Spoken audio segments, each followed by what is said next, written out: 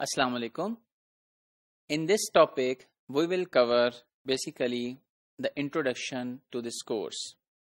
So, whenever you want to learn a course, there are two strategies. One is known as breadth first and other is known as depth first. So, in breadth first strategy, you normally understand overall what is the course and then you go in the details vertically in each of the topic. And in breadth first strategy, in depth first strategy, you try to master one of the domain first and then you move to the second one.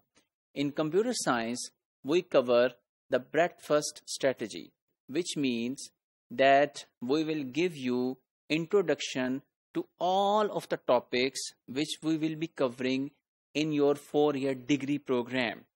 And then after making motivation to each of the topic, then we will move forward in the next semesters to cover each course in very detailed way.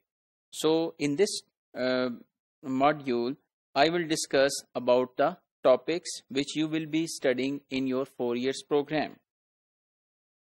So in breadth first strategy, as I have mentioned, that it covers abstract view of all major courses, understanding what will be studied in computer science, why each course is important, and clarifying the bigger picture that why we need to study each of the course. So the topics which we will be covering in this course starts from search engine usage techniques. You know that you might have used search engines in your daily life, for example Google, and whenever you want to search anything, you go onto Google and give your query, and that search engine retrieves results according to your query from trillion of documents. So we will master different things which will give you the most relevant results. We will apply different filters and we will learn different search tips. This would be very interesting to know that what are the different search tips in Google while searching on the internet. Then we will cover history of computing. So from where computer science started and how it progressed over the years and over the decades, both in the hardware type industry and domain and in the software domain. So we will be studying in detail this concept as well. Then the data storage, whatever the data you enter into the computer or computer retrieves and gives you back, that data is stored somewhere in the hardware. And how that data is stored in the hardware, that is a science.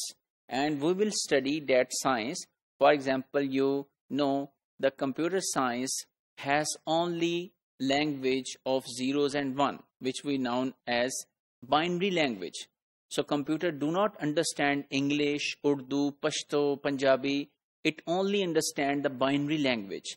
So how your natural language, some data which is written in English or numeric values, those are converted into 0 and 1s, and how that is stored in your computer, in your hard drive, how that process is done. So we will be studying that thing in data storage. Then data manipulation. When that data is stored on the hard drive, then how that data is manipulated. And for example, you learn that there is a science of addition, there is a science of subtraction, multiplication, but in computer science, each and everything is stored in binary. So how binary addition is performed, how binary subtraction is performed, multiplication is performed, so that has a science. So which we will be studying in data manipulation. And that doesn't end here, the addition or subtraction. So there are a number of other data manipulation procedures which we will be studying. Then we will study operating system. So one of the example of operating system is Windows. So which operates all of the hardware and allow your other programs to function. So for example, when you open a browser, when you open Microsoft Word, Excel, any type of application software, that is communicating with the operating system, and operating system is the overall in charge of your computer and is allocating the memory and initiating the procedures and processes and giving time to all of the application softwares. So we will be studying this concept in details. Then we will be studying networking and internet. Algorithms. So algorithm is a set of steps to perform a task. For example, if you want to make a tea, then there are number of steps which you will have to perform. For example, you will have water, you will boil it, you will add tea, milk, sugar, boil it, and your tea is ready. So these are the steps.